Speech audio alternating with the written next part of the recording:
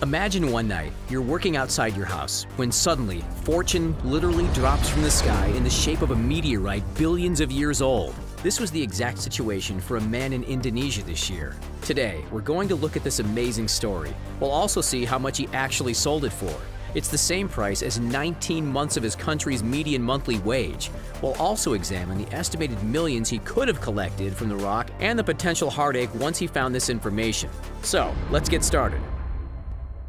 During one evening in August 2020, Joshua Hutagalung was working at his home on building a coffin for his business in North Sumatra, Indonesia. All of a sudden, a large bang echoed from within his house. He went inside to find a large rock had crashed through the roof of his living room, leaving a large hole in his roof. To start with, he was too afraid to approach the mysterious rock. The impact of the uninvited item had caused it to be embedded 15 centimeters, nearly 6 inches, into the floor. After a brief pause, Hutagalung decided to pick it up. He stated, quote, "I lifted it up and it was warm. That's when I thought it must be a meteorite falling from the sky because it was impossible for someone to throw a rock of that size onto the roof." Now excited from the possible space discovery, Hutagalung began taking photos of the rock and uploaded them to social media. The images quickly spread through the internet. Only 2 days later, a local resident got in touch with Hutagalung. They wanted to purchase the meteorite, so they offered 1 billion Indonesia rupiah, that's around $71,000. However, the hefty amount of money offered made Hutagalung suspicious. He believed this was a joke, so he rejected the sale. With the images spreading across the internet, the world's media began to take notice. News videos and articles were written about the discovery. Eventually, the rock drew the attention of meteorite expert Jared Collins from the US. 2 weeks after Hutagalung rejected the first offer, Collins flew from his residence in Bali and arrived to meet with the 34-year-old Indonesian man. To start with, Collins offered Hutagalung 200 million Indonesia rupiah, which is around $14,207 for the meteorite. Yet Hutagalung rejected it. Desperate for the sale, Collins remembered the damage to Hutagalung's house. As a result, he threw in a further 14 million Indonesia rupiah, or $995, to repair the massive hole in the roof. This took the overall bid to 214 million Indonesia rupiah, or $15,202. For comparison, the median monthly wage in Indonesia is around 11,400,000 Indonesian rupiah. That's around $810. The median monthly wage in the US was $3,714, making the money for Hutagalung worth nearly 19 months in wages in his country.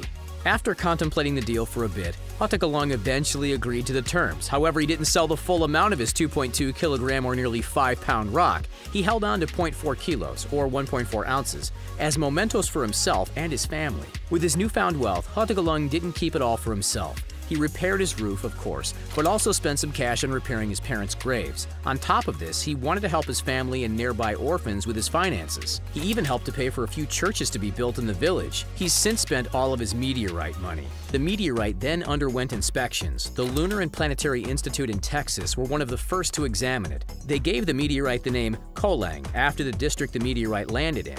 By their estimates, the total weight of Kolang before it broke off into pieces was around 2.5 kilograms or 5.5 pounds. The meteorite is also believed to be 4.5 billion years old, nearly as old as the Earth. Kolang was also classified as the extremely rare CM1/2 carbonaceous chondrite. Hutagalung wasn't the only one to discover Kolang on that fateful day. In the surrounding area, 3 other fragments were found. One was found in a paddy field only 3 kilometers or 1.8 miles from Hutagalung's home. Since the incident, the village has had a steep rise in visitors who hope to find fragments for themselves, as well as general interests in the Kolang meteorite. Some of the smaller pieces have found their way onto eBay. 0.3 grams or 0.01 ounces of the rock had a price of around $285. Another fragment of 0.5 grams or nearly 0.02 ounces had a price of $455, while a fragment of 33.68 grams or 1.19 ounces would cost $21,120. With those figures in mind, many people have got their calculators out and realized that Hutagalung could have received a far bigger amount of money than what he got, leading to a startling price of $1.85 million. On finding out the news, Hutagalung stated, quote, "If that's true, I've been lied to and I'm disappointed." However, this million-dollar price tag is disputed. Experts in the field of meteorology have stated that when it comes to these space boulders, the more weight doesn't actually mean it'll cost more money. In fact, they stated the opposite is usually true. When Collins purchased Kolang, he wasn't doing it for himself. According to reports, it was shipped to America to arrive at the door of an avid meteorite collector, Jay Piatek. Final fact finish: the largest intact meteorite is based in Namibia, Africa, known as Hoba meteorite. It's believed it fell to Earth around 80,000 years ago. Since then, it hasn't been moved, which could have something to do with its estimated 60-ton weight. That's the same weight as 10 African bush elephants. Thanks for joining us today. We'll see you next time.